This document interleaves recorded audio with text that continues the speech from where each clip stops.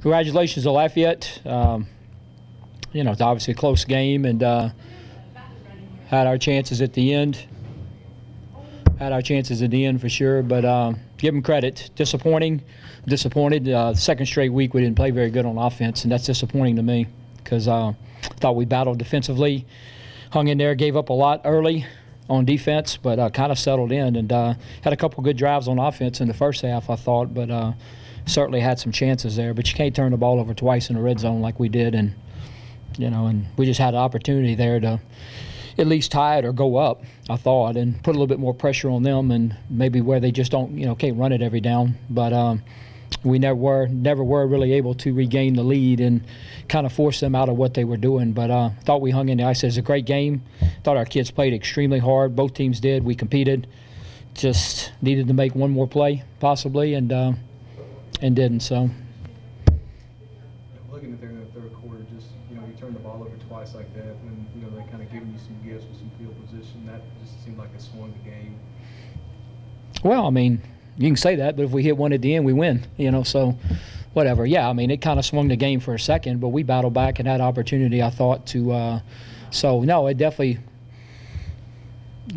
maybe prevented us from taking the lead, I think. I don't know if it swung the game, but it took, I thought that was a big opportunity for us that we didn't capitalize. So I agree with that. But, I mean, it was the middle of the third quarter, so I don't think it was necessarily the game.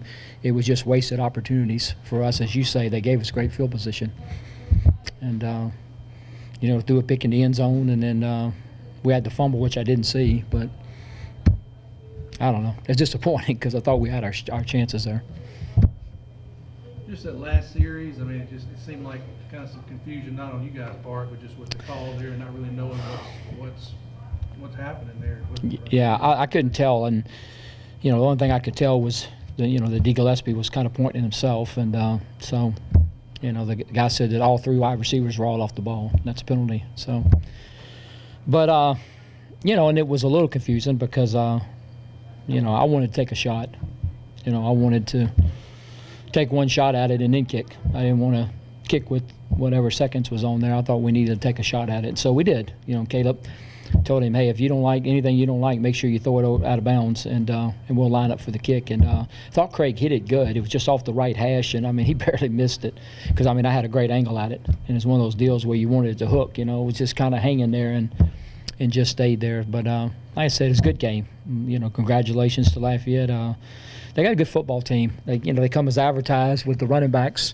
I mean, the running backs are really good players, and they're hard to tackle, for 4 quarters. But again, I thought defensively we really hung in there, gave us a chance. You look at it now.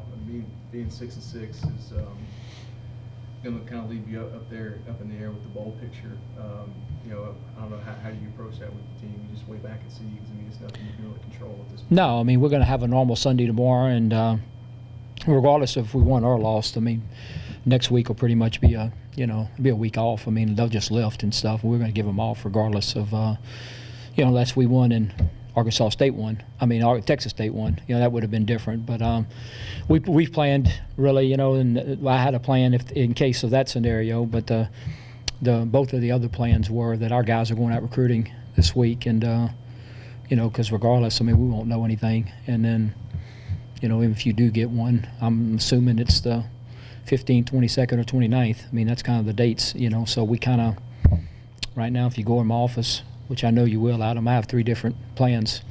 One for the 15th, one for the 22nd, one for the 29th. So anyway, they got nice stacks, and they're ready to be handed out. So,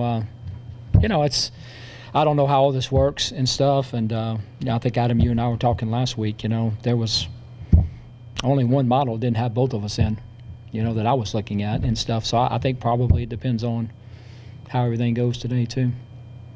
Who wins, who loses. Because I know there was a bunch of teams that could play to 6. Wasn't that correct? I think there were some teams that. So we'll just have to wait and see. But I want to thank, before I go, I really want to thank our fans, because I thought it was a great atmosphere. Lafayette brought people, and it was just a really good atmosphere, and it was fun, and there were people, and so anyway, certainly no excuses there. We had the support today. Thanks.